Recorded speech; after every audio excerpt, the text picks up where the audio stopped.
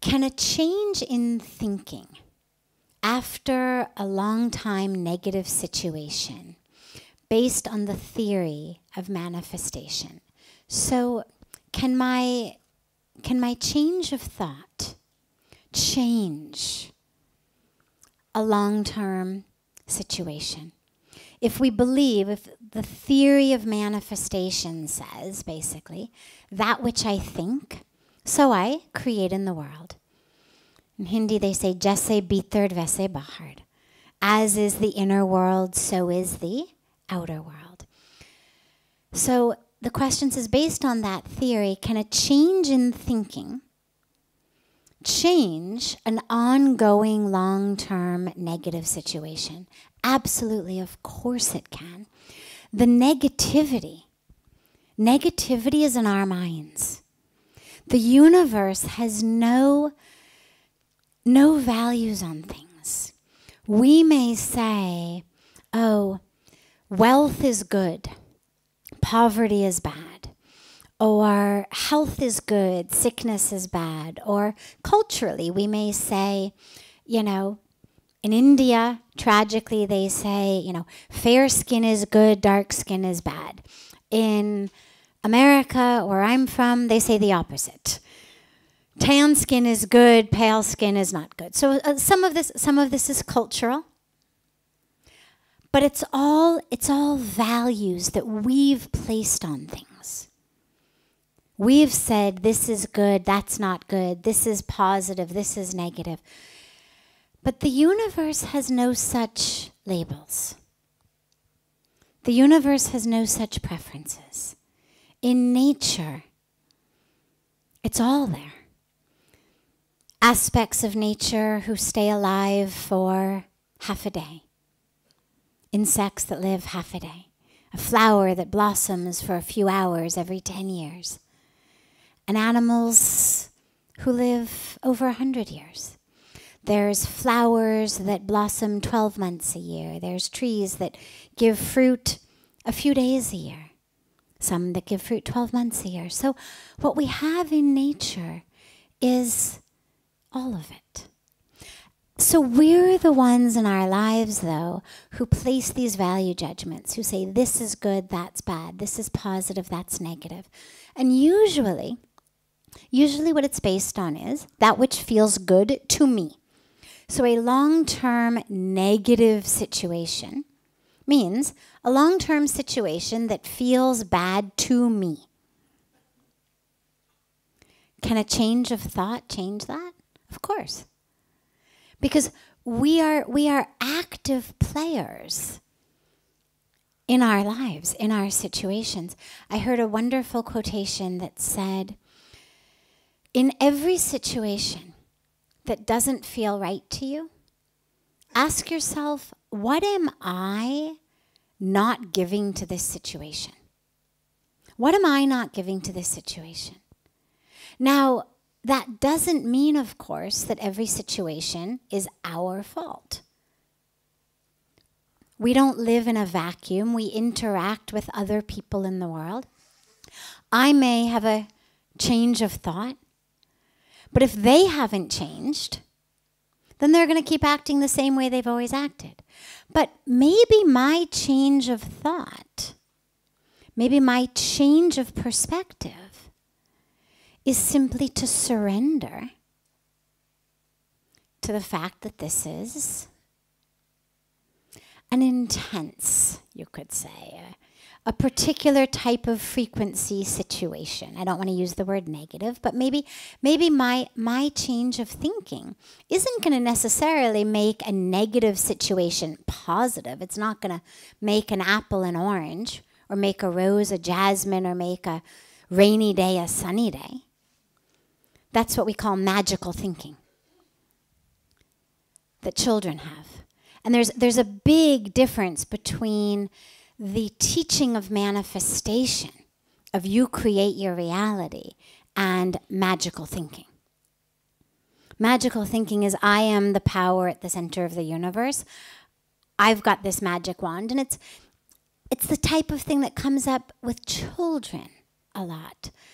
A parent gets sick and dies, for example, and the child feels not just sadness and loss, but guilt. Because on some level in their magical thinking mind, if they had acted differently, been different, they would have somehow been able to save mom or dad. So manifestation is not magical thinking.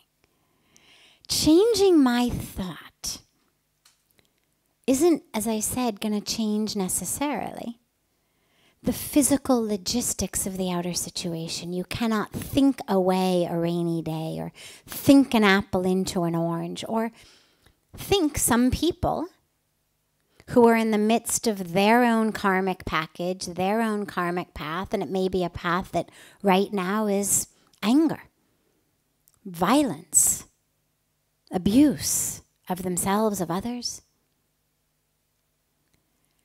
Taking responsibility for our thoughts, for our role, does not mean that I'm a failure until and unless I can convince people in the world around me to stop abusing, to stop being violent, to stop being alcoholics, to stop being drug addicts.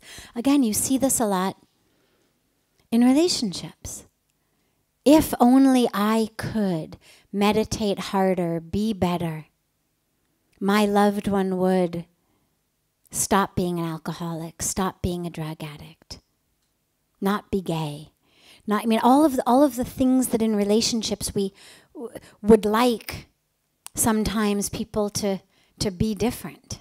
If I could think it away, do puja for it to go away, wave my magic wand for it to be different. Bring them health, bring them back to life, whatever it is. That's not what manifestation means. What manifestation means is that as I think, so I create. So my reality, which is quote unquote negative because I don't want this person to be an alcoholic, I don't want this person to be a drug addict, I don't want this person to be sick, I'm in love with this man and therefore I don't want him to be gay because I want him to be in love with me. I am, whatever aspect of our relationships it may be. What I'm manifesting is my own existence, which means that change of thought may simply be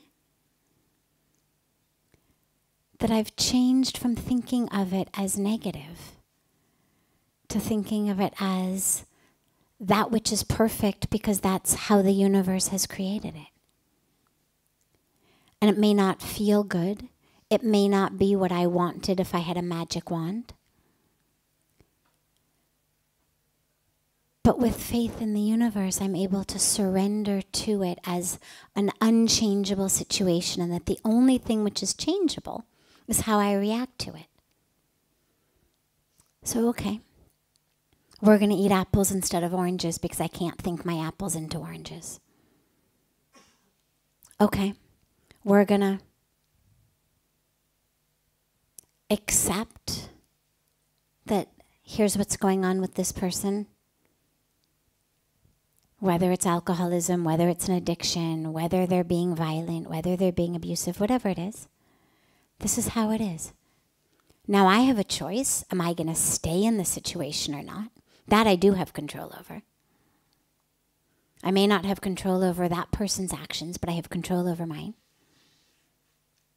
And that's where I have free will, where I have choice. And so a change of thought in an ongoing long-term negative situation isn't going to necessarily, sometimes it absolutely can, but it isn't necessarily going to change the situation itself. If I love the sun and I hate the cold and I live in Michigan, right? I mean, you could consider it an ongoing, long-term negative situation for me. A change of thought is not going to make Michigan San Diego. But it's going to change my perspective of the cold, my perspective of the snow, my perspective of the rain.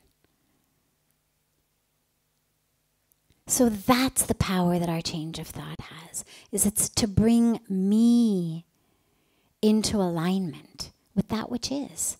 Spirituality is not about changing that which is, it's about changing who is the one here that's interacting with what is. Is it someone who doesn't like it? Or is it someone who's able to accept it? That's what spirituality changes. And yes, of course, it also has an impact on the world. And yeah, sometimes a change in my thought changes the outside world. You know, one of the best examples or ways to think about it is if you and I have been holding on, let's say, to opposite ends of a rope. We've been in a tense, literally, situation for years, each of us pulling in different ways, metaphorically, of course. If I let go of my side of the rope, what happens to it? It goes slack, right? Now, he didn't have to let go of his end. He didn't have to change at all. The sheer fact of me letting go of my side has rendered this rope tensionless. It's not even 50-50. Me letting go of my side has removed 100% of the tension in that rope. It's gone. And it cannot come back unless I started to pull again. He's left with a slack rope in his hands. And so there are a lot of times in which our change actually does change the very situation. But at the bare minimum, it changes us from being negative to being accepting. And that's ultimately what it's about. We were speaking last night about sort of this obsession with the superficial level understanding of positive thinking. And so that's where the opposite of negativity is not this avoiding the negative and thinking only of the positive. The opposite of negativity is an expansion within my sense of self, within my internal space that's able to allow the presence of, the existence of more and more while I still stay grounded and centered. Doesn't mean I love it, doesn't mean I'm jumping for joy at someone else's alcoholism or addiction or violence. But I'm able to create space for it to exist while I still am able to stay centered and grounded and at peace. And again, lastly, as I said, that space may include physically removing myself from the situation. If I'm the object of the violence, yeah, I need to remove myself. But once I've removed myself, once I've brought myself to safety, I'm not going to ruminate about it in my mind. I'm not going to keep the negativity going, oh my God, why me? I thought he was perfect. You know, he had seemed so perfect. The matchmaker said we'd be together forever. He looked so good. He said he loved me. I'm not going to ruminate on it in a way that just keeps refocusing me negatively. Because I've created space into which the presence of the fact that I was in a relationship that turned out to be abusive, that I had to get out of, is able to coexist with my centering and my grounding and my peace and my joy in my life. So that's what the shift brings us.